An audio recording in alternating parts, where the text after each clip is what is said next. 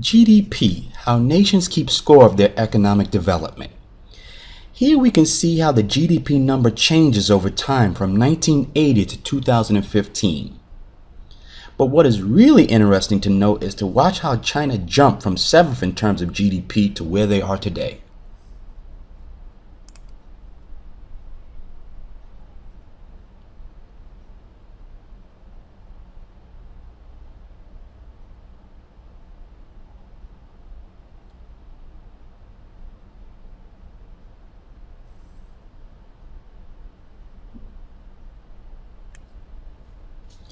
A similar phenomenon happens in terms of purchasing power parity, which is simply the amount of country A's dollars needed to purchase similar goods in country B.